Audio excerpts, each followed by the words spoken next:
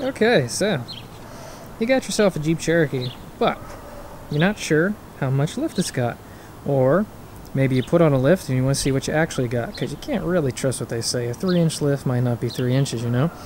When you start adding armor on, like big bumpers and winches and other kind of things like that, it starts to sag.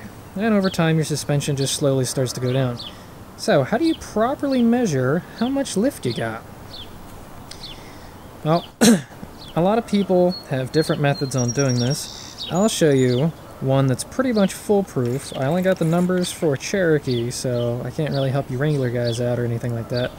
But this is the most accurate way to measure and compare. Some people measure from the tire to the fender flare, but if you got aftermarket flares, that's not going to work. You can't measure from the body to the ground because that's ground clearance, not lift height. You got to measure from the axle to the body. So, if you come on under here, you'll see we got ourselves a solid axle and a frame rail per se. I know it's not a real frame rail, but for the unibody Jeeps, this is the closest thing we got to a frame rail. That little doohickey right there.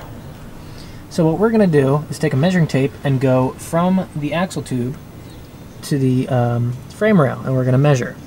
You want to make sure that you get a flat part. If you're coming over here, you notice there's a flat part and then there's raised parts on the axle tube. You don't want any of the raised parts. You want the flat part. So there should be a little section over here that we can measure. And then if we come to the back, it's a little cramped in here, but we're going to go from the tube to this frame rail up here. So I don't know if I'll be able to get a camera angle set up for you guys, but I'll show you kind of sort of where to measure. And then I'll show you what to do with those numbers. So let's get started. Alright, so the first place we're going to measure is on the front. So it's easiest to do this on the passenger side, but we're going to take our tape measure and go in from this flat spot right over here. That's right next to this axle casting. And we're going to go straight up to the frame rail. Once you do that, you can record your measurement. It looks like we're at 12¼ inches. So we will write that down.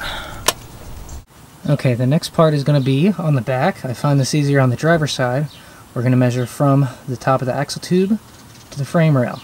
Now, if you have a Chrysler 8¼ or possibly a different axle, the axle height does matter. So you may have to add a certain amount extra compared to what the Dana 35 was.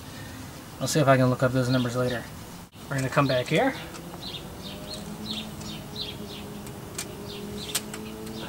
Go from the top of the tube up to the frame rail.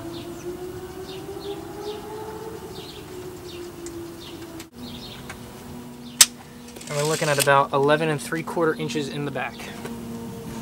Okay, so now we take our measurements and we start messing around with them. So over here on the left side, this is what the stock measurement for a factory XJ lift was. The front was 6¾ inches and the rear was just 6 inches. On ours, we had 12¼ up front and 11¾ in the rear. So what we're going to do is we're going to take those numbers and subtract them from the front numbers and see what our true lift height is. So let me get back to you with that. Okay, so now that we come in here, we can take our front number and subtract it from the measurement that we got. And we get 5½ inches in the front. And then over here, we get 5¾ inches in the rear. So it looks like my Jeep is sagged a little bit. Either that or there's just a lot of weight, because it used to be a little higher. So that's how you know how much lift you got. So now I know that I basically have a 5½ inch lift, even though it used to be like 6 or something like that. So by using that method there, you can easily compare